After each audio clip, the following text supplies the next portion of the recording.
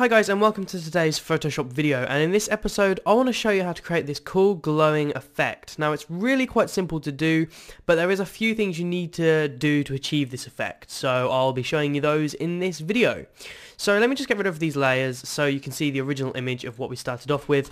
I'll just actually get rid of all of these. Now the first thing you want to do is duplicate your layer. Now this can be done by right clicking and clicking on duplicate layer. Now this effect can be done on any image really, it depends on how you create the effect, and I'll show you what I mean later on in this video. It works best really on more technical looking objects more than say a human face, simply because the glow just looks nice on the object. You'll see what I mean in the rest of this video. Now what you want to do next is go to filter, then filter gallery. Now under stylize you want to go on glowing edges. Now this is where it starts to get quite important how you adjust each setting here, because you want to adjust the edge width enough so that it doesn't look overly bright, but enough so that it would give the outlines a nice glow.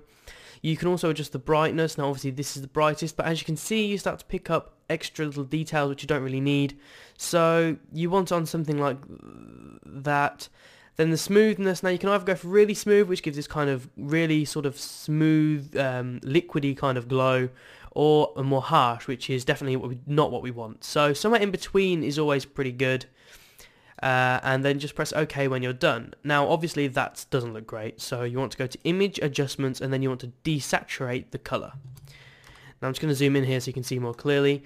What you want to do now is you want to go to select color range, and with the sampled color selected, sample the black in the background and adjust the fuzziness here until you just get the outline of your glow here, which you can see.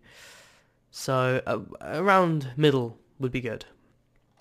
Obviously you don't want to get this selection, that wouldn't be too great, it wouldn't look too nice, you wouldn't get rid of enough of the black, and this would be too much and the whites would start to take some kind of damage. So you just want enough so that you can keep the whites and the blacks will sort of remain a little but not too much.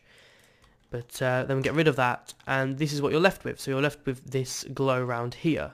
Now the next step is to go to image adjustments and hue saturation.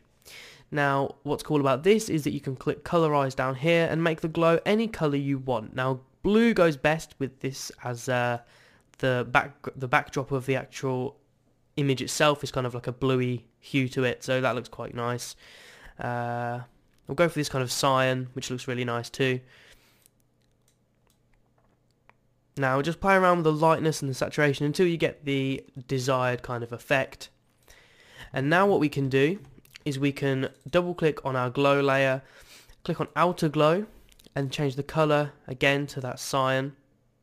Now you don't want this to be too bright, so just add a little bit of outer glow and also decrease the opacity a bit. And then you want to zoom out, and what we do now is you want to use your brush tool on a 0% hardness. It can be any kind of size you want, but obviously not too large. Change your main color to that cyan again. You want to make a new layer, and you want to kind of just paint around where the most glow is. So that would look quite nice there.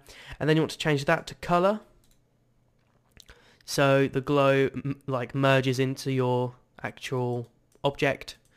And then what we want to do is go back to our glow layer again, use our eraser tool, put the opacity down to about 50%, and then we want to just start getting rid of some of the glow which isn't needed, because obviously we want to keep some of the details from the original image,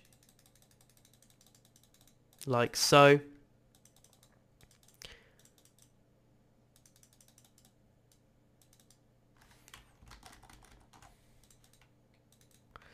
And that looks really nice, because as you can see the glow starts to kind of merge in between different parts of the different details of your image, so you get like it's almost absorbing your object, which looks really nice. Also depending on the detail of your image, the glowing edges are going to create this kind of nice orby looking textures, which looks really nice too, and this is all done by using the glowing edges effect. Now to add some more details to the image, you might want to create a brand new layer. Again, using your brush tool and the cyan color which you've chosen, create a really large brush and just paint in the corners here, like so, and then change that to colour too. And once you've done that, use your eraser tool, make that larger again, and just give it some kind of colour texture. Again, we can use the brush tool in the opposite side, and just start playing around with the colours. Now what you can do if you like is add a gradient overlay, like a gradient map, and start playing around with this. This also can look really nice too. Again, it's up to you what effect you kind of add. But that's basically it on how to create that glowing edges. It's just that really nice technique. As long as you get rid of those blacks with the color range tool, you'll be able to create this nice sort of effect where the glowing edges wrap around your object. And if the glowing edges are a little bit too much for you, you can just use the eraser tool and just get rid of some of them to preserve the details on your image. And that's basically it for this tutorial. That's how to create this nice glowing edge effect. Hope this tutorial has been useful. If it has, then be sure to give this video a like and comment as well with any kind of questions you have about the effect, if you got lost a little bit during the tutorial, if you have any questions generally about the tutorial itself. If you have any ideas for an upcoming tutorial that you'd like me to cover, then feel free to comment that too. Be sure to like my page on Facebook and follow me on Twitter for updates about upcoming videos, and I post things like this on Facebook asking people if they want a tutorial for it, so it's a really good way to engage and know what kind of tutorials are coming up, and it's a good way of me knowing what you guys want to see in a tutorial. And of course, be sure to subscribe for more Photoshop tutorials in the future. Thanks for watching, and I will see you guys in another video shortly.